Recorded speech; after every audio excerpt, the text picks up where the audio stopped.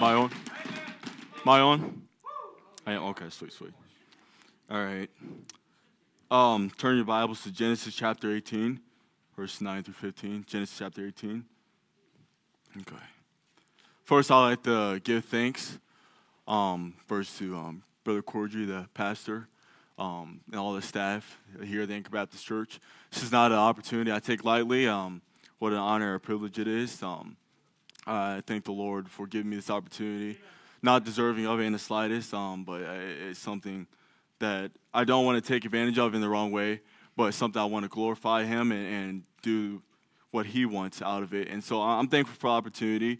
But let's read this, and then we'll get right into the message. Well, then we'll pray, and then we'll get into the message. Okay, let's read here. Genesis chapter 18, verses 9 through 15. And they said unto him, Where is Sarah thy wife? And he said, Behold, in the tent. And he said, I will certainly return unto thee according of the time of life. And lo, Sarah thy wife shall have a son.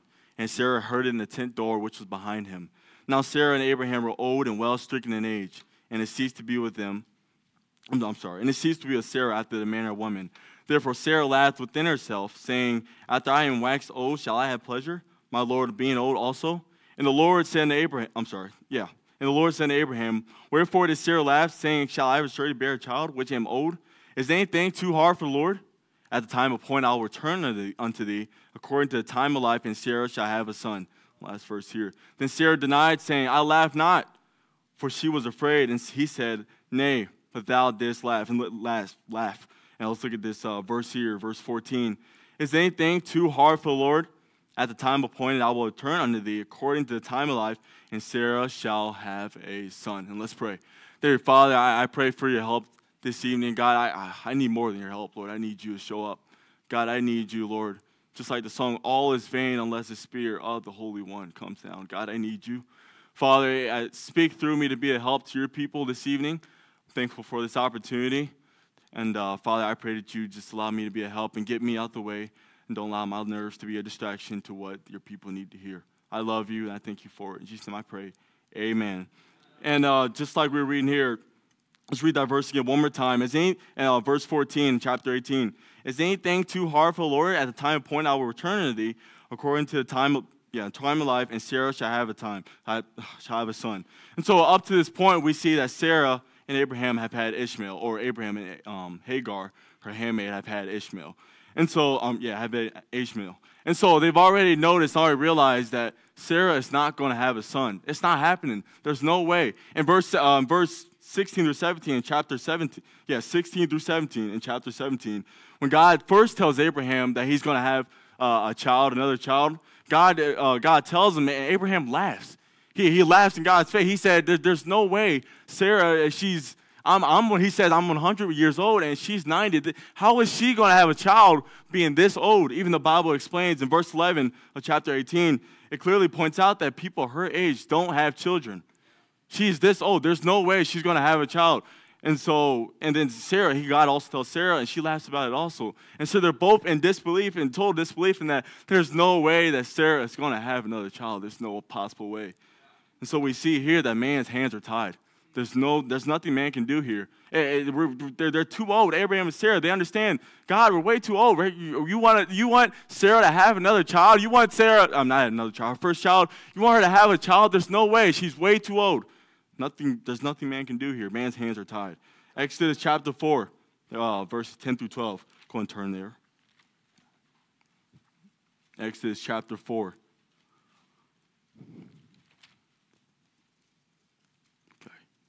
Exodus chapter 4, verses 10 through 12. What do we see? We see here Moses. And Moses said unto the Lord, O my Lord, I am not eloquent, neither heretofore, nor since thou hast spoken unto thy servant, but I am slow of speech, and of a slow tongue. And the Lord said unto him, Who hath made man's mouth? Or who maketh the dumb or deaf, or the seeing, or the blind? Have not I the Lord? Now therefore go, and I will be with thy mouth, and teach thee what thou shalt say. Moses just killed an Egyptian man, and God calls him to be a leader. Moses, he fled from God for 40 years. 40 years he fled, and he 40 years away from everything. He couldn't speak. Moses can't speak. God comes to him. He's like, God, Moses, I want you to lead the children. I want you to lead my people. I want you to be the leader. Moses said, God, there's no way. I can't even speak. God, do you hear me? God, I can't speak. How am I going to do this? And so just like with Sarah, Moses realizes his inability. He can't do it on his own. God, our hands are up. What are we going to do? There's nothing we can do. God, there's no way. And so, God, what do you, I'm just going to follow you. What do you want? He says, Moses, he specifically says, I am not eloquent, neither heretofore, nor since thou hast spoken unto thy servant, but I am slow of speech and of a slow tongue. God, I can't speak. God, how am I supposed to be a leader when I can't even talk? You want me to do this and do that, but God, I can't talk. And so we understand the situation that Moses is in.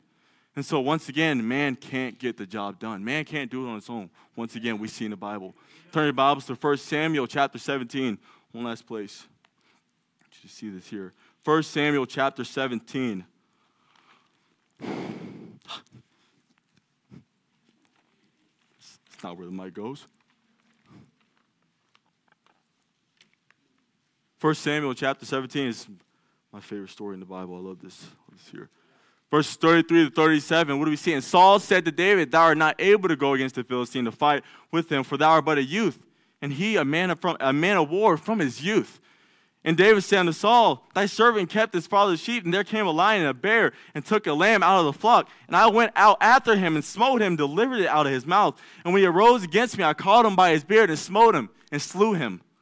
Thus thy servant slew both the lion and the bear, and this uncircumcised Philistine shall be as one of them, seeing he hath defied the armies of the living God. And this verse here, watch this, just this. This is it right here. David said, moreover, the Lord hath delivered me out of the paw of the lion, out of the paw of the bear. He would deliver me out of the hand of this Philistine. And Saul said to David, go, go, and the Lord be with thee. A giant skilled in the art of battle. He's been doing it since he was a child, by the age where David's at. He's been doing it from his age. A giant who knows what he's doing when it comes to fighting. He's covered in armor, and he defies the armies of the living God. Verse 24. And all the men of Israel, when they saw the man, fled from him and were sore afraid. They were all scared. They said, there's no way this giant, you see him? How are we going to defeat him? Look at him. That's scary. And so once again, we see that man can't do it. He can't do it on his own, but God. What do we see here in verse 37? David said, moreover, the Lord had delivered me out of the paw of the lion and out of the paw of the bear. He would deliver me out of the hand of this Philistine. And so David not only knew that God did, but David knew that God will. David said, hey, this is what God did for me before, and God did this, and God's going to do this. And so, Philistine, you better be watch out, because this is my God, and this is what my God is going to do to you. And so they were all afraid, and they said, there's no way. We can't do it. We can't do it. Just like Sarah, just like with Sarah and Abraham, we can't do it on our own. But David steps up, and he says, God, I need you. God, you're the one who's going to get this done. God, you're the one who can get the victory. God, without you, it's impossible. And so I asked the question tonight, just like the question that was brought up to Abraham and Sarah from God, is anything too hard for the Lord? Is there anything too difficult for God? Is God's hand not able to reach to a certain area? Is there any limits that God has? Does God have any boundaries? Is there anything too hard for the Lord? And so I ask the question to us, the challenge. Ask yourself this question to each one of us. What kind of limits have we set on God? In what ways have we prohibited God from doing this, from doing that, from doing great things through us? In what ways have we prohibited God's hand? And so what is God waiting for us to do? Number one, we need to trust God. Trust God. David was able to believe that giant was going to die because he trusted knowing God's will. He said, this is what God is going to do. I believe in God. I trust God. And so, God, I know this is what you did before, God. You helped me out before. There's no way you're not going to help me out this time. He put his trust in God, and what did God do? God came out with victory. Okay? And then in Matthew 14:28, we're talking about Peter. And Matthew 28, verse 28, chapter 14. You don't have to turn there. I'll read it here. And Peter answered him and said, Lord, if it be thou, bid me come unto thee on the water. In verse 29, he said, come. And when Peter was come down out of the ship, he walked on the water to go to Jesus. But when he saw the wind was boisterous, he was afraid and began to seek. He cried, saying, Lord, save me. And so we often criticize Peter, saying, oh, well, Peter got afraid, and he got scared, and he saw the wind and all these things happening. We got scared. But we don't, when the call comes to us, when God says, I need you to do this, I need you to do that, we don't even answer the call. And so we can't be so critical when it comes to Peter, who did what God asked him to do, who did what Jesus asked him to do. when the exact same thing, God is asking us to do the same thing. God says, I need you to do this to my church. God says, I need you to be a part of this. And we don't even answer the call. And so it's all up to it's us. It's not God's fault. God is anything too hard for God? No, nothing's too hard for God. God can do whatever you want. God can do anything. There is no limits to God. God is not prohibited by anything that we see today. Nothing. And so it comes up to us. Peter trusted Jesus and walked on water. He walked on water. But he trusted God, trusting Jesus. He said, Jesus, this is what I know needs to be done. This is what I know you want me to do, and so I'm going to trust you. And he walked on water. And so then we need to try God. Judges chapter 6, verses 36 through 40. Judges chapter 6, you can go and turn there. Judges chapter 6. Grab a quick drink of water while you're turning there. Amen. Judges chapter 6. Talking about Gideon.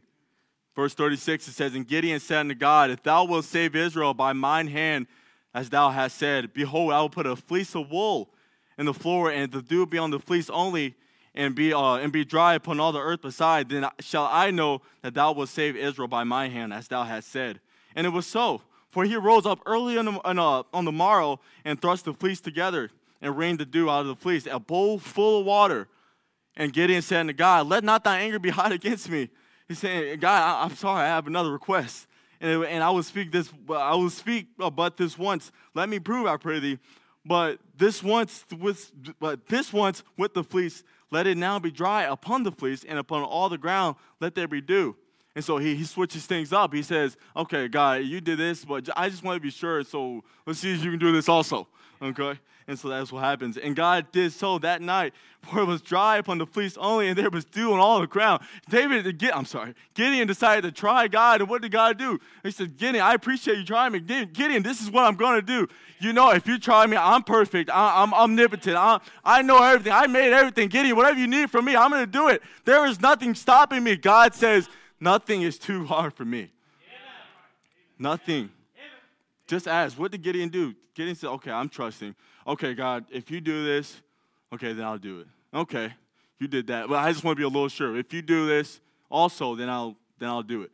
And then God did it. God came through like he always does. And so in 1 Corinthians, chapter 1, verse 9, God is faithful, but whom we were called into the fellowship of his Son, Jesus Christ our Lord. God is faithful.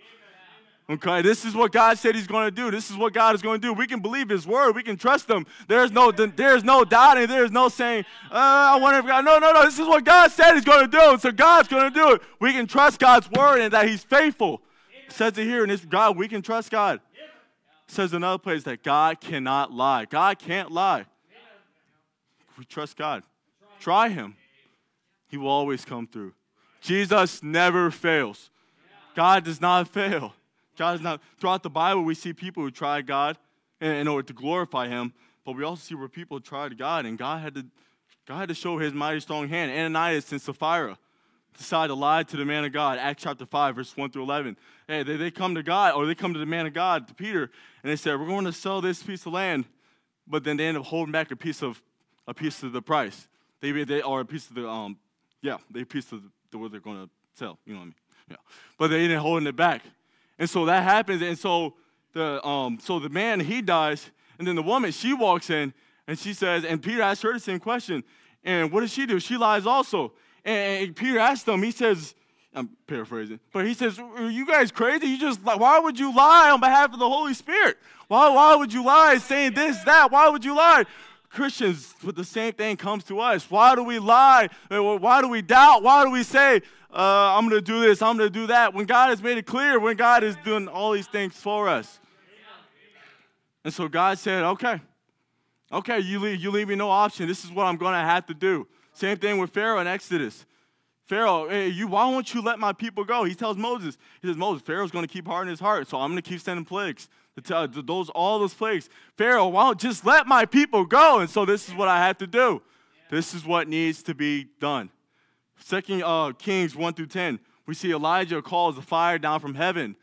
Elijah asks God to call fire down from heaven, and that's when God's mighty hand is shown, saying, this is what, God, I need you to do this for me.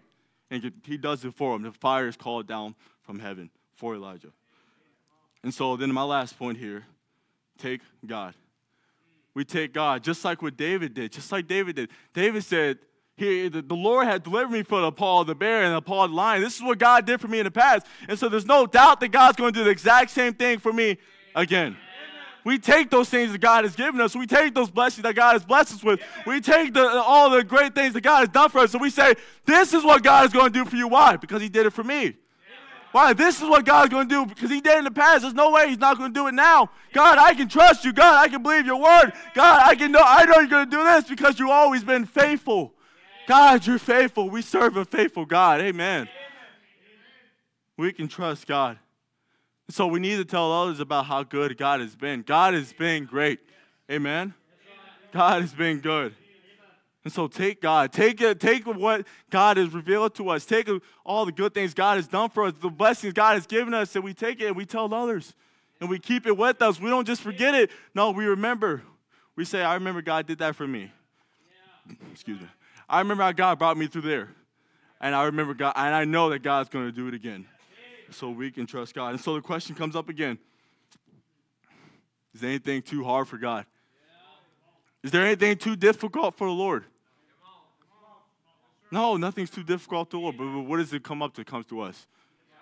We need to call upon it. Jeremiah, it says, call unto me, and I will answer and show thee great and mighty things which thou knowest not. Call unto God, and God, what does he say? He's going to show you great things you don't know.